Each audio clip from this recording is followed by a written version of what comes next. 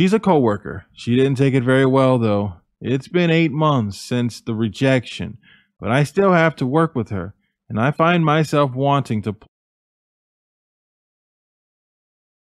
When I get asked out, I turn them down. This is where they act offended, as though I insulted them.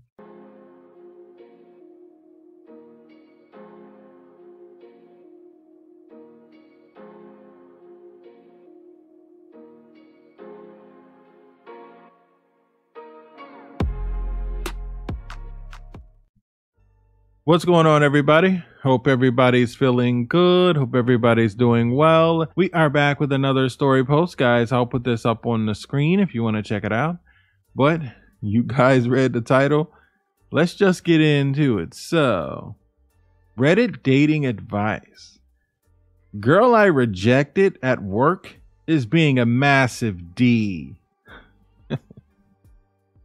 I'm 25 and she's 17. Whoa. So for obvious reason, the answer was always going to be no. She's a coworker. She didn't take it very well, though. It's been 8 months since the rejection, but I still have to work with her, and I find myself wanting to place her head between a car door and shut it hard. Obviously, I wouldn't do that, but that's how infuriating I find her to be. She knows a lot of women at the store have crushes on me, and she knows of the women have confessed to me. But she keeps trying to embarrass me in front of the customers and people. I ignore her behavior, but it's like it's a compulsive tic or something because it never ends. She caused a massive argument between another female coworker because they both liked me. Last week, while I was serving a customer, she said, "It sucks that you lost the only woman who would ever love you." She was referring to the other girl she had a fight with earlier in the year, and it was meant very much as an insult. But since the context was missing to the customer, it sounded like she was begging for me to take her back. I told her off for it and she apologized, but she keeps doing the same crap over and over. Today she says loudly in front of all these coworkers, "I don't know why you dislike me. I'm an angel." Oh, wait, I remember. It's because I said how no one could ever love you last week, LOL. I'd like to think I don't have too much of an ego, but I do take pride in my appearance and people's perception of me. So the fact that she says crap like this loudly and intentionally so other people can hear just really drives me up the wall because it makes me feel lame and small whenever she does it. I act like it doesn't bother me, but on the inside, it's infuriating. Wow. This old childish girl, dude, go to HR or whatever. Go to a manager. Go to a manager and get her fired. Get coworkers to, yep, she is doing this. She's harassing, and she's harassing you, sir. What if it was the other way around? And we could switch the ages too, You're hitting on this woman at work, not feeling you. She rejected you. And here you are just being a douche. "Oh, too bad. Your first love dumped you. Ha ha ha. Too bad you don't like me because I'm perfect. I'm a perfect gentleman." If you're doing all this, man, she would have got you booted from that job. And you would have had a hard time finding another job because you would have tried to use them as a reference and it wouldn't have went well. They would have spread the word, gossiped about you around town. You're the weirdo guy. You're the weirdo. Yeah, watch out for him. Nah, get her fired, dude. Yeah, in this case, yeah, it needs to be some type of revenge. I'd get her fired if I were you. Let's check out these comments.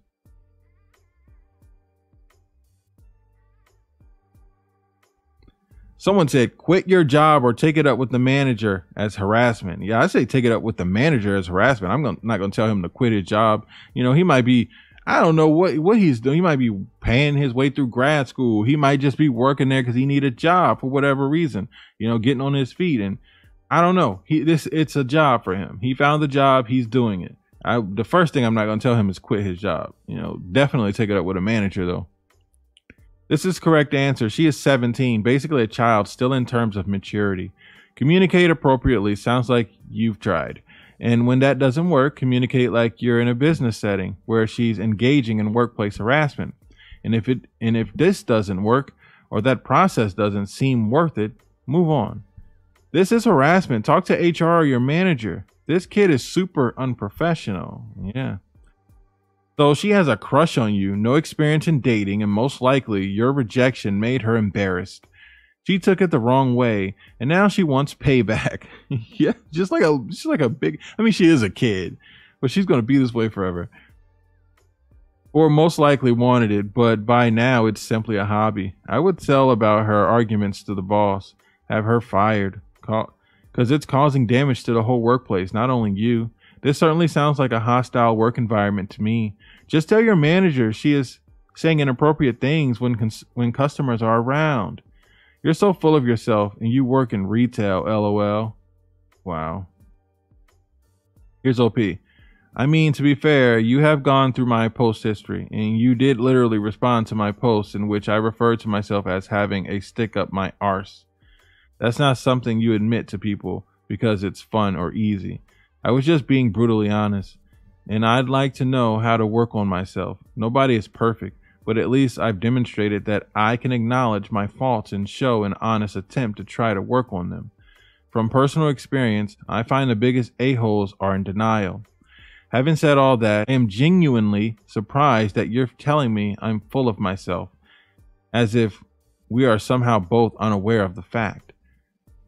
All I'm seeing you do is trolling someone who is admitting that they have a problem and needs help, which you're ironically not doing.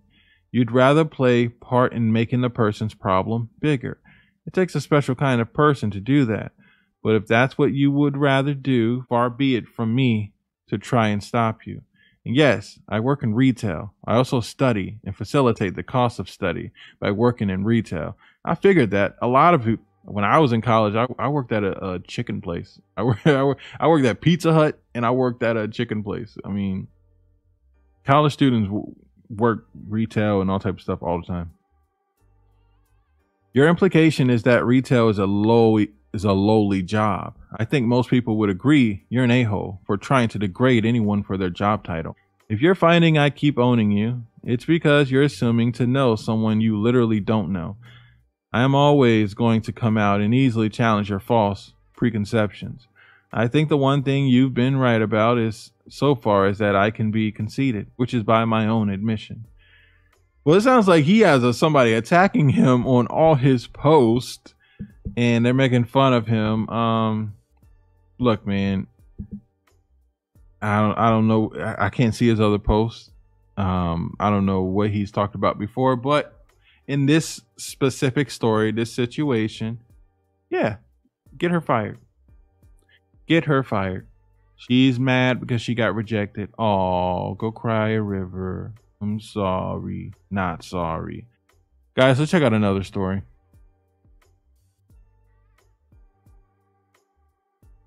All right. Reddit true off my chest. Why are women offended when I turn them down? Oh. I'm a 35-year-old man and not a catch at all. I'm 6'1", almost 300 pounds. Chubby for sure. I work 2 jobs and I am divorced. I've been divorced for about 10 years. I have been single for all that time. I was done with relationships then and still am now. I don't get tons of women throwing themselves at me, but I am a nice and respectful person, so statistically it is bound to happen once in a while. When I get asked out, I turn them down. This is where they act offended, as though I insulted them.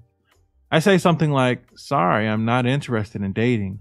And it is usually a polite refusal like that. This usually leads them into them being angry or upset. Sometimes I get insulted. What is so offensive about a man wanting to stay single? To be clear, I don't flirt. I don't go home with women. I am single and celibate. I am happy this way. I dated. I was married. And I ended it. I learned I am not a good significant other. Edit. Few things. One, for people getting stuck on my weight. Average weight for a man of 6'1" is 166 to 202. Last I weighed myself, I was 275. I am sure it has gone up and down in the last few years, but I am not obese or as large as you are imagining. Number two, when I say when women ask me out doesn't happen often, it really doesn't. Maybe once or twice in 6 months, not uncommon for my area. Sometimes it's a friend I have known a long time, and sometimes it's someone I just met at work and got along with. Number three, not every woman gets offended, but it is a common enough reaction that I posted here. Number four, for those who are not medical experts or my personal doctor telling me I am obese, I will no longer reply to you. Below is my reply. BMI is an inaccurate measurement of body fat content and does not take into account muscle mass, bone density, overall body composition, and racial and sexual differences, say researchers from the School of Medicine in the University of Pennsylvania. This is from an article in 2019 from medicalnewstoday.com. So unless you are a medical expert with all the tools and not just BMI, do not tell people they are obese. I do not deny my weight, but I happen to know if I was obese, my doctor would tell me. Wow. Let me give my thoughts.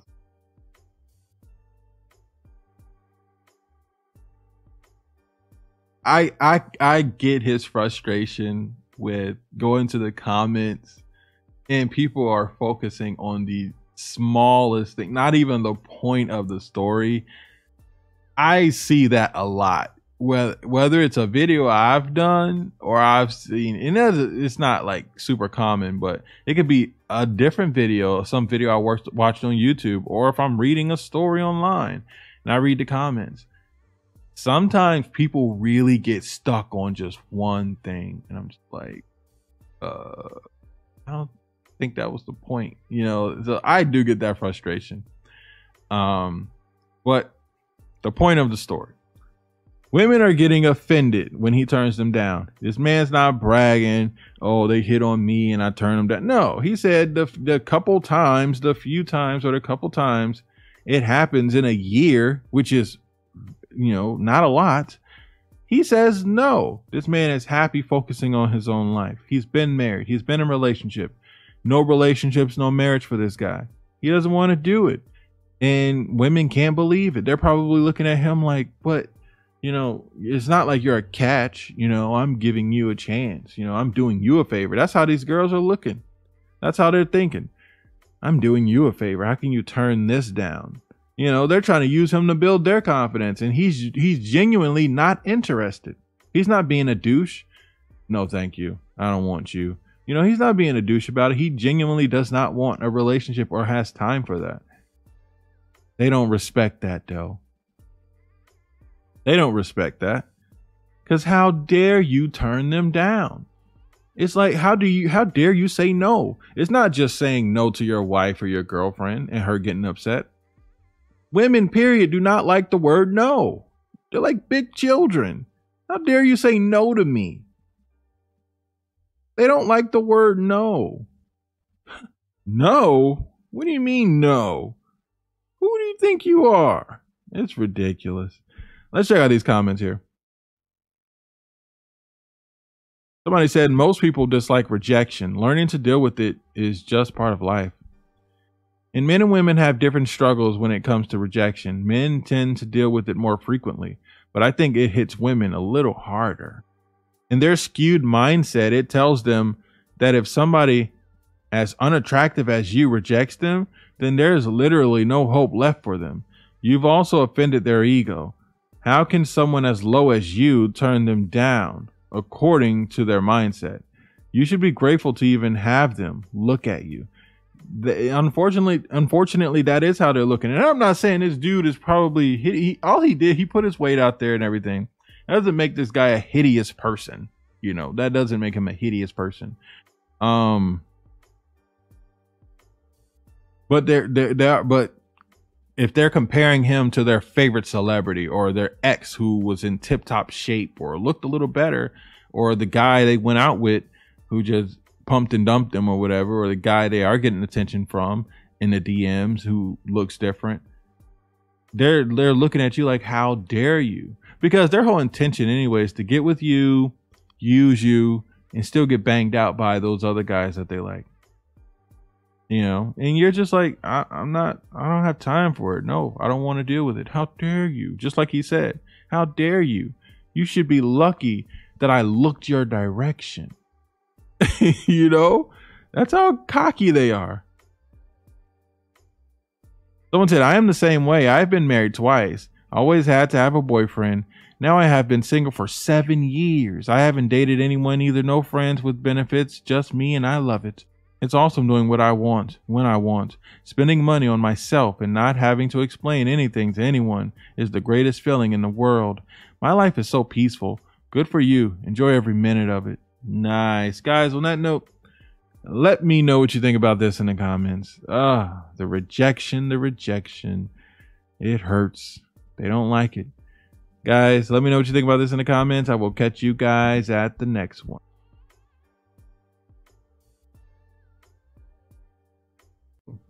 I left the love of my life because I thought I could do better. Now I'm childless and alone at 42. Aww. Laughing and dancing with my fiance at our engagement party, surrounded by our family and friends, I looked at Matthew and felt certain I had met the man I was going to spend the rest of my life with. Quite simply, he was my soulmate, desperately in love, and had our future life together mapped out. First, we would save to buy our home, then would come romantic wedding ceremony and children would follow. It all seemed so simple to my naive 19-year-old self, the girl who had it all. So why, 20 years later, do I find myself single, childless, and tormented by the fact that I have thrown away the only true chance of happiness I have ever had? 8 years after that wonderful engagement party in 1989, I walked away from dear, devoted, loyal Matthew, convinced that somewhere out there a better, more exciting, more fulfilling life awaited me. Only there wasn't. Now I am 42 and I have all the trappings of success. A high-flying career, financial security, and a home in the heart of London's trendy Notting Hill. But I don't have the one thing I crave more than anything, a loving husband and family. You see, I never did find another man who offered everything Matthew did, who understood me and loved me like he did. Someone who was my best friend as well as my lover. Today, seeing friends with their children around them tortures me, as I know I am unlikely ever to have a family of my own. I think about the times Matthew and I talked about having children, even discussing the names we would choose. I cannot believe I turned my back on so much happiness. Instead, here I am back on the singles market, looking for the very thing I discarded with barely a backward glance all those years ago. I know I can't have Matthew back, and it hurts when I hear snippets of information about his life and how content he is. 15 years after I ended our relationship, he is happily married. At this time of year, so many people will be assessing their lives and relationships, wondering if the grass is greener on the other side. Many will mistake contentment for boredom, forgetting to cherish the good things they have. I would urge those who are considering walking away from such riches to think again. How different things would be for me now if only I'd listened to Matthew when he pleaded with me not to leave him in 1997. And I, arrogantly, thought that somehow I could put him on ice and return to him. Matthew was romantic but incredibly practical, something that would later come to annoy me. He gifts to me at Christmas a leather jacket and a pair of thermal leggings. 2 weeks later, when we'd been seeing each other for less than a month, he proposed. In the summer of '89, Matthew proposed properly with a diamond solitary ring. 2 months later, we held our engagement party for the 40 friends and family at the little house where we were renting at the time. The following year, we bought a tiny starter home, which we moved into with furniture we had begged, borrowed, and stolen. I was in my first junior role as a woman's magazine, and Matthew worked fitting tires and exhaust. So our combined salaries meant we struggled to make the mortgage payments, telling ourselves that it wouldn't be long before we were earning more. But then the housing market crashed and we were plunged into negative equity. Struggling should have brought us closer together, and at first it did, but as time went on and my magazine career and salary advanced, I started to resent Matthew as he drifted from one dead-end job to another. I still loved him, but I began to feel embarrassed by his blue-collar jobs, annoyed that despite his intelligence, he didn't have a career. Then he bought a blue and pink Volkswagen Beetle. Why couldn't he drive a normal car? Things that now seem incredibly insignificant began to niggle. I began to wish he was more sophisticated and earned more. I felt envious of friends with better off partners who were able to support them as they started their families. I stopped seeing Matthew as my equal. I stopped seeing all the qualities that had made me fall in love with him. His fierce intelligence, our shared sense of humor, his determination not to follow the crowd. Instead, I saw someone who was holding me back. I encouraged him to find a career and was thrilled when he was accepted to join the police in '95. It should have heralded a new chapter in our lives. We went from spending every evening and weekend together to hardly seeing one another. Matthew was doing around-the-clock shifts while I worked long hours on the launch of a new magazine. Our sex life had dwindled and nights out together were rare. I stopped appreciating little things he did. He was my best friend, yet I took him totally for granted. After festering for weeks about his shortcomings, I told Matthew I was leaving. We spent hours talking and crying, and he tried to convince me to stay, but I was adamant. My parents were horrified that I was walking away from a man that they felt was right for me. My father's words to me that day continued to haunt me. Karen, think carefully about what you're doing. There's a lot to be said for someone who truly loves you. But I refused to listen, convinced there would be another, better Mr. Right waiting around the corner. I moved into a rented flat a few miles away and embraced single life with a vengeance. By now, I was an editor on a national magazine. Life was one long round of premieres and dinners or drinks at parties. Matthew and I remained close, even telling each other about new relationships. I did not realize it at the time, but I would never speak to him again. Shortly afterwards, I met Richard.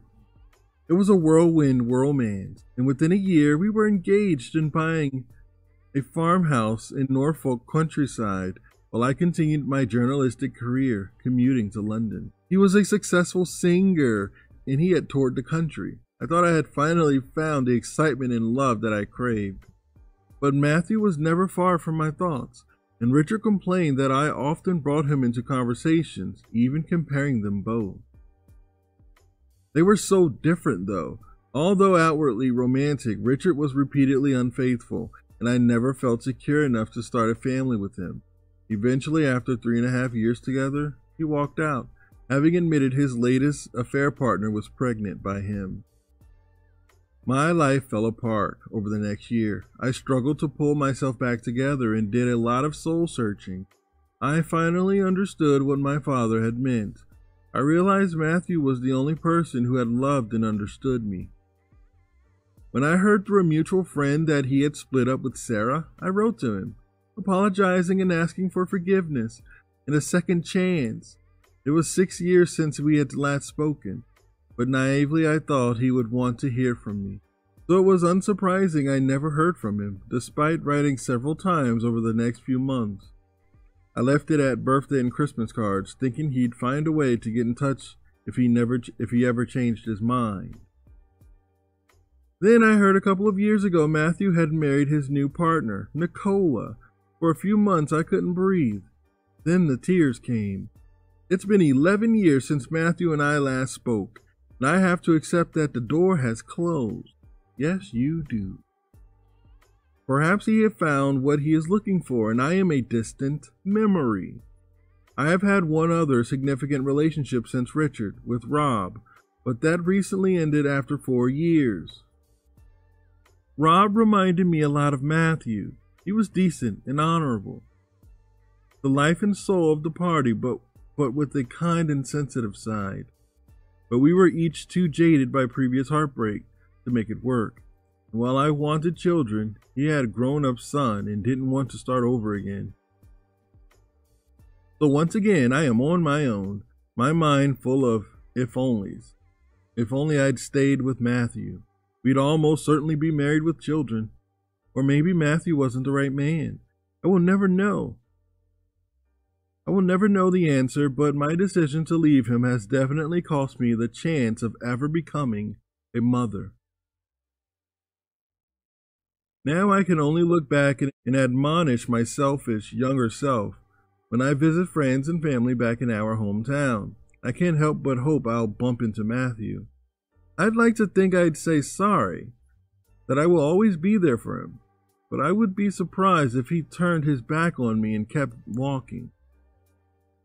Those out there thinking of walking away from humdrum relationships, I would say don't mistake contentment for unhappiness, as I did. It could be a choice you'll regret for the rest of your life. Wow, let me give my thoughts.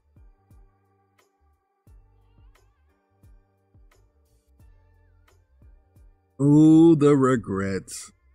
Oh, the regret. So she's now 42 years old. No children, no marriage. She was with the perfect guy, guys. Perfect guy. He was great. And you know what she did? She found a reason to hate him. She found a reason. Remember that even though, like, you could say, well, he made less money than her, so he wasn't perfect. But beforehand, she didn't care. He had everything she wanted in a man. Oh, you're perfect. You're so romantic. You're the best. Got with him, and she had to find a reason. Chaos. She wanted chaos. She wanted to ruin a great thing. Guys, do you know how often that happens? They have something perfect that they love, that they adore, and they gotta find something wrong with it. And that's what she did. You don't make enough money. Why'd you buy that ugly car? It's embarrassing. You should drive a normal car. She left him and realized, oh crap, I messed up. Thought you could find something better. And then realized, oh, I do love him. No, you don't love him. You're just selfish. You're just a selfish person. You deserve to be alone, in my opinion. Guys, let me know what you think about this in the comments.